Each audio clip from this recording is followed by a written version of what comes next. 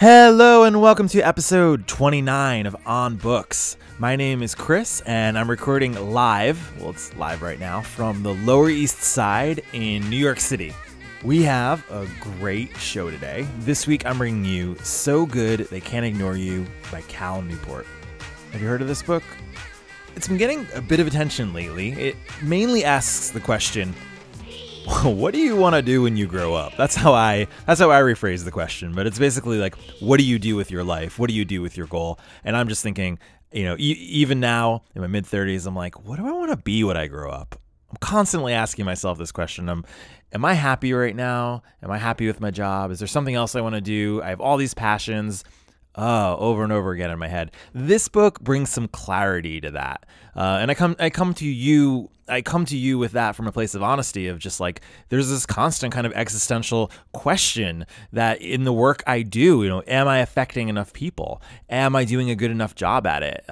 It's hard, right? I mean, I think this has always been something throughout my career where it's been a challenge, and I really like this book because it gives me some vocabulary and some better examples. There's a lot of examples of people in this book who have similar situations throughout their career, and we explore how they dealt with it and the lessons learned so that I don't have to go through it. So that's all coming up, and we are going to dive right into the book and the four main rules of this book. The book's divided into quatas, 1, 2, 3, 4 quatas, and I'll be bringing you all four of those.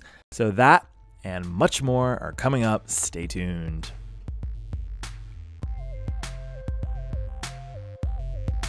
I'm bringing you this book on Books this week because I want you to love your work. It's not enough to just show up every day and to just get the hours and just get the paycheck at the end. It is so rewarding and so fulfilling to make part of your life and part of your mission your work. And I want to share that with you, and I want to share some of these lessons that I've learned from this book and from my own life, and hopefully you'll get something out of it. So in the next 10-ish minutes, I'm going to bring you the four rules from the book. Like I said, the book is divided into four, and I'm going to start by reading from the first few pages of the book, as I always do. And that starts with rule number 1. Rule number 1 is don't follow your passion. Don't follow your passion. This rule is also a lot of times when people refer to this book, they're referring to this first few, maybe 40 pages of the book, which is rule number 1, don't follow your passion. And the whole idea here, you know what? I'm not going to tell it to you. I'm going to start reading and then I'll explain. So you wait for that. You wait. Okay, it's coming. All right, let me just start reading and you'll get the idea. So rule number 1, like I said, don't follow your passion. It starts off, chapter 1, the passion of Steve Jobs. And passion has quotes around it, as if it's saying, the passion of Steve Jobs. Okay. So in this chapter, I question the validity of the passion hypothesis, which says that the key to occupational happiness is to match your job to a pre-existing passion. So let me just, to rephrase that, what he's saying is the passion hypothesis, and this is a vocabulary word, that's the basic idea that in order to be happy and satisfied with your job, you need to follow your passion, follow your passion. So that's what we're going to be talking about.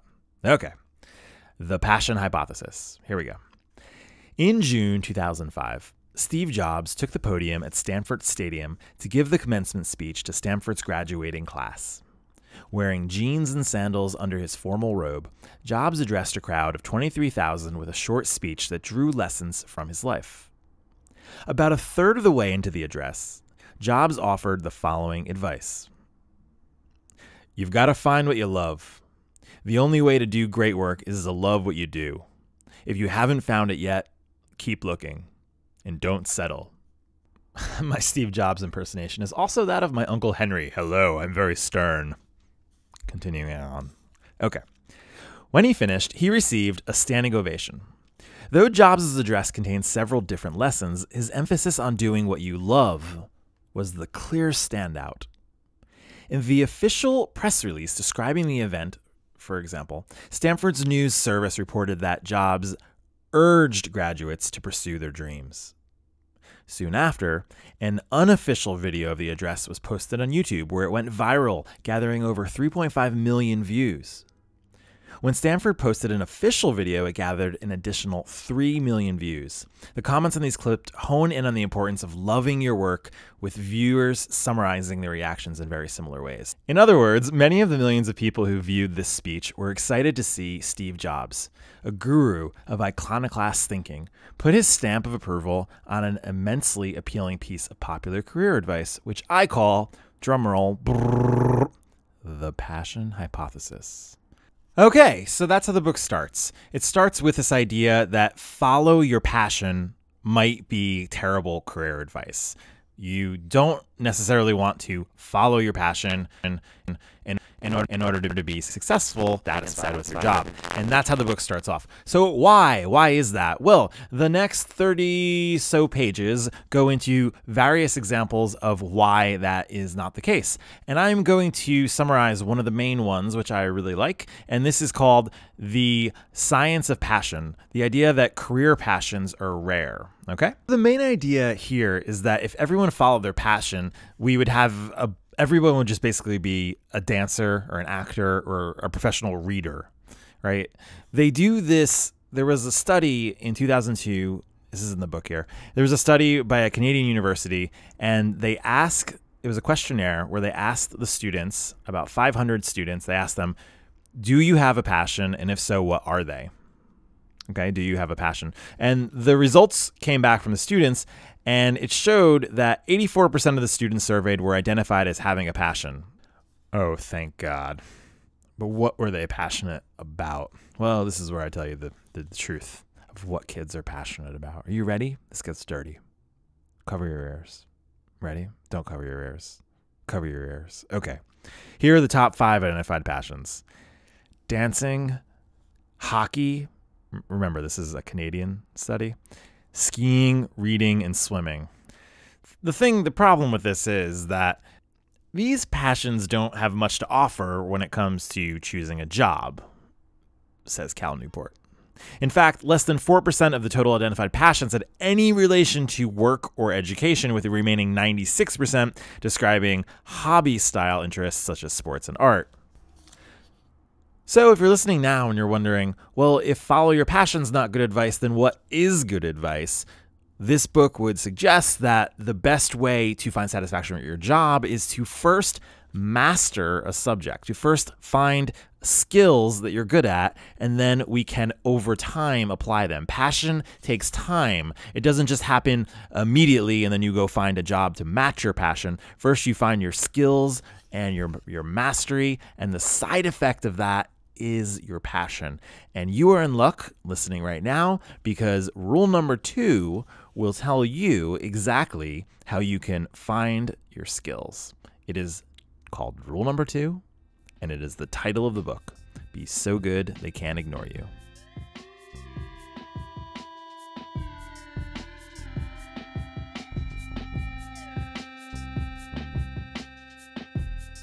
So, rule number 2, be so good they can't ignore you. In the first rule, I explained that follow your passion is bad advice. Oh, tongue twister.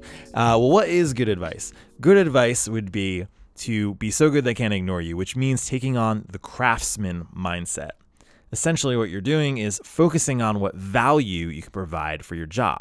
Whereas the passion mindset, from rule number 1, focuses on what can the world offer me? I'm really passionate about music. I want to be a musician. Where can I get a job in that? And we talked about how that's not necessarily the best way to go about things. Well, the craftsman mindset focuses on what can I offer the world, right? So be so good they can't ignore you. Be so good at some kind of craft. Find your niche in, if it is music, find that and explore it so that people can't ignore you, so that you're the best in that. You have to prove yourself with some kind of career capital, which is what we'll talk about in a bit. Something that is so unique and valuable that people can't ignore you. Well, I can't say it any better. This quote comes from comedian Steve Martin. So he says in the book, he says, "Nobody ever takes my advice because it's not the answers they want to hear. What they want to hear is, here's how you get an agent, here's how you get a script. But I always say, Be so good they can't ignore you.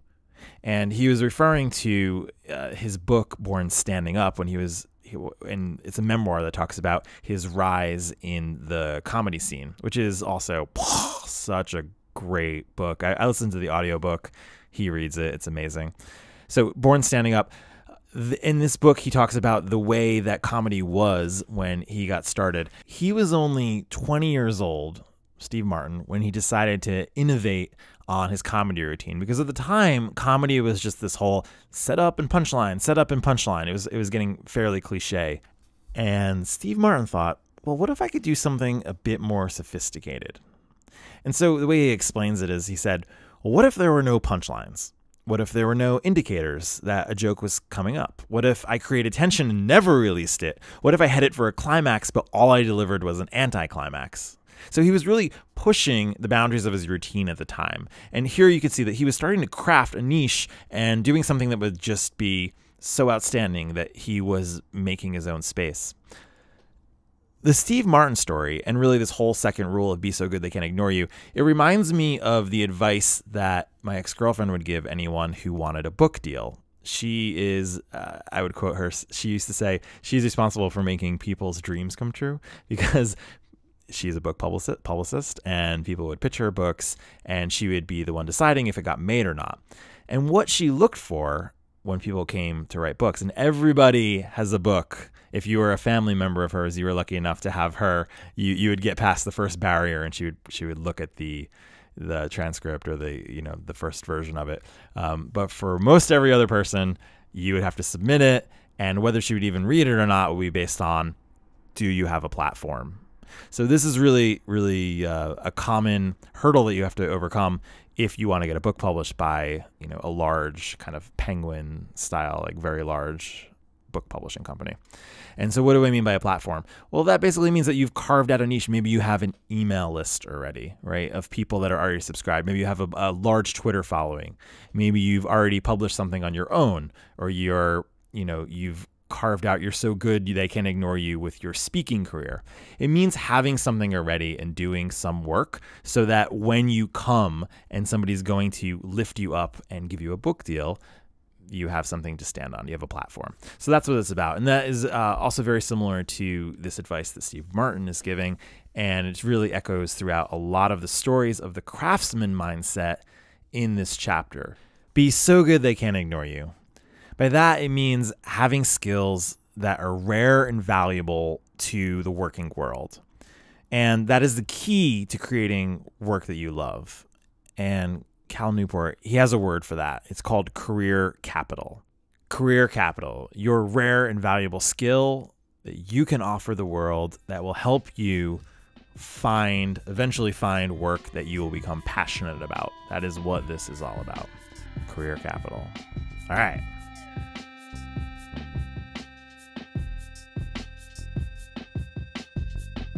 Rule number 3, turn down a promotion. This chapter, or this rule, is about the importance of control. The main idea here is that having control of your job is one of the highest achievements that you can have. So what does he mean by control?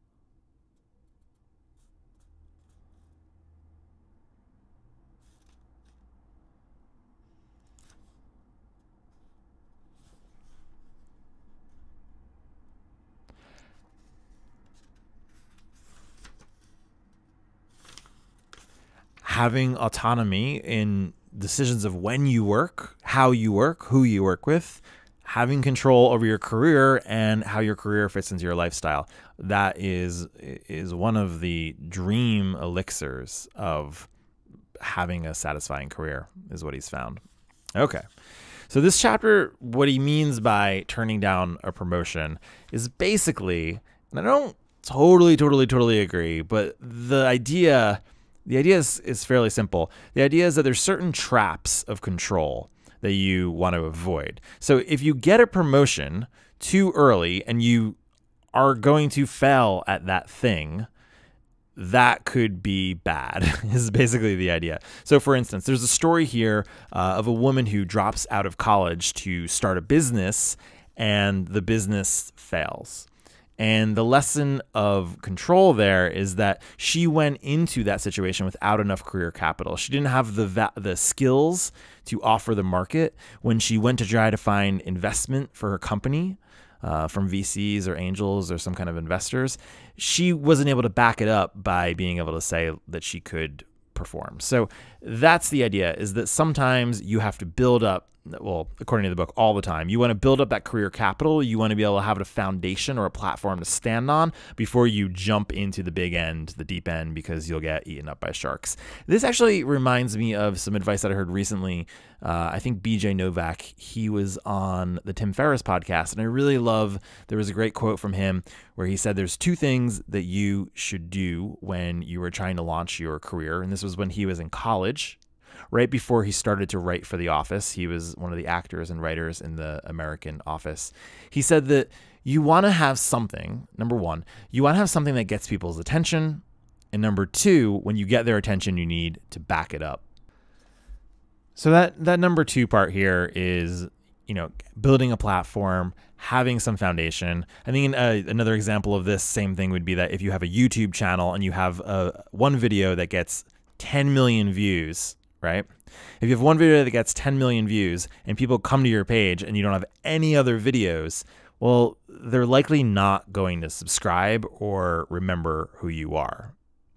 But if, on the other hand, you consistently put out videos and you have, maybe 10 or 20 videos, when that one video gets 1 million hits, they might go to your page and go, oh, this person has a lot of content here, and they'll watch a few other things you have. You'll get hits on those, and maybe they'll even subscribe to your channel, which would be the goal, because then they are coming back and knowing who you are and you're building trust. So again, that is kind of the difference between this here. You want to build a foundation, and then when you dive in the deep end, when you get a promotion or where you have some big opportunity, you have something to back it up. Career capital.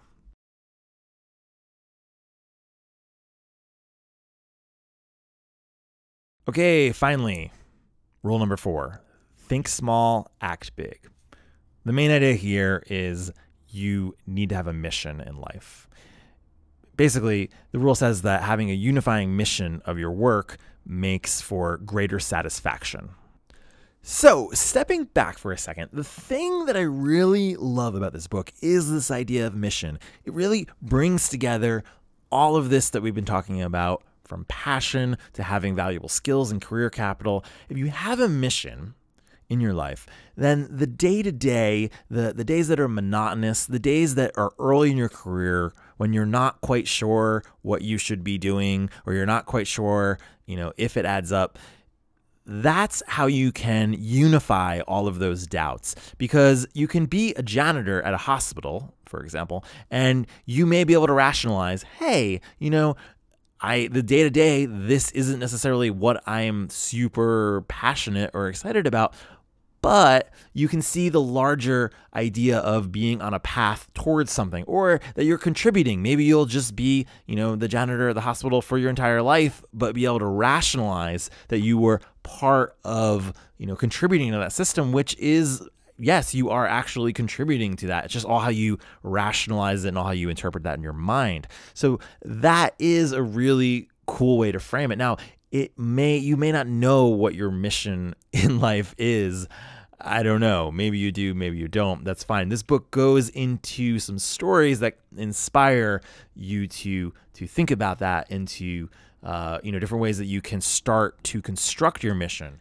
Building on this, I'd put it out there that my mission is something along the lines of making education more a part of our daily lives, something fun, something that's more approachable, something that is more accessible. And the ways that I've gone about doing that are through a variety of different projects. And this is what the book calls little bets. And I really like this idea. So if you're out there thinking, what is my mission and how do I know if I'm getting close to it? The little bets that I make have been things like this podcast. This in a way is related to taking these ideas that I believe are trapped in books, these great nuggets and kernels of ideas, and retelling those stories in different ways to bring that to you in an audio, quick, free format. So that would be one way of sharing education in a more accessible way. Another way is that I've taught at universities. That's clearly teaching and bringing my style to that. Another would be making YouTube videos. Another would be starting the company 1 Month, which is an education company. So from a distance, you may see all these things and it may be like, well, there's a lot of different projects out there. Maybe you don't see the unifying, thread, and that's fine. I would encourage you, and this book encourages you to try a lot of different things. The passion hypothesis here is really along the lines of, there is this one thing. I need to work at this university. I need to do this one thing. I need to be an actor. And if you try a lot of different things along the way, you can kind of go back and forth in finding your place. Which brings me to my final point, which is the thing I don't love about this book, which is what we started with, the passion hypothesis. I think it makes sense when we're talking about our careers. Yes, if you are going to go out there and say, I want to be a hockey player, there can only be so many hockey players. But what about the people that actually do become hockey players? There should be a place for what I would consider art. There should be a place for doing something that you love and pursuing it with your heart and just putting it out there regardless of whether there's a job waiting for you at the end of that. So that would be my plea, is just to put time in your life to follow those things that you are passionate about, with the caveat that Cal Newport brings up, which is, yeah, it may not necessarily lead to a satisfying career. So that does make sense. Again, there's only so many hockey players out there. But I'll share a bit of my own experience, which I started with a passion career. I was a music major, and then I realized, hey, probably not going to make money for my entire life just playing music. But I still love music, so I still, to this day, play music, constantly. I love music. Also, my passion and my mission for education, that came from me leaving my career when I was 25. I just wanted to get the hell out of New York City and travel. I wanted to explore the world. So I went to Japan and I took a job teaching. And I didn't know anything about it. It was very, very foreign. I mean, obviously being in a different country, but even teaching was something totally new to me. It was just something I wanted to try. And kind of putting myself into that, just being passionate about it, not getting paid that much to teach out there, allowed me to realize something that I was good at and connect with that, and then find career capital and value in that, 10 years later where I am now. So I think yes, and make it your own, I think, is where I would leave things off. There's two types of people that you can be. There's a generalist out there and a specialist. I am the generalist. I am the person who I think I would rather live a life living 10 different lives, having taught English in Japan and having gotten paid as a music journalist a few years ago, and then having a podcast or whatever. Like, these are just fun, exciting things that it doesn't necessarily matter if it all adds up to my career. And maybe my career actually won't be as successful as it could be if I picked one thing. So that's something I, go back and forth about. But it's also something that I'm just really passionate and enjoy doing.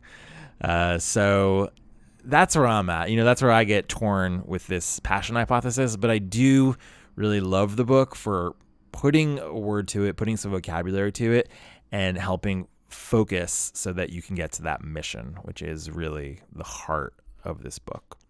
So good they can't ignore you. There's so much more in here that I wasn't able to cover, which are stories that go along with each of these rules.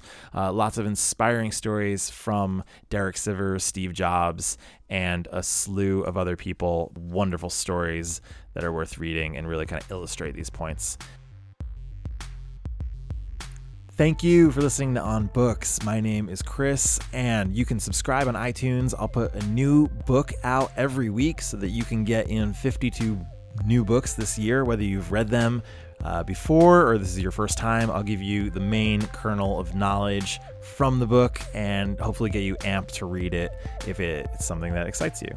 So the book notes, I put out book notes for each of these books. You can find those at my website, on-books.com. You can follow me.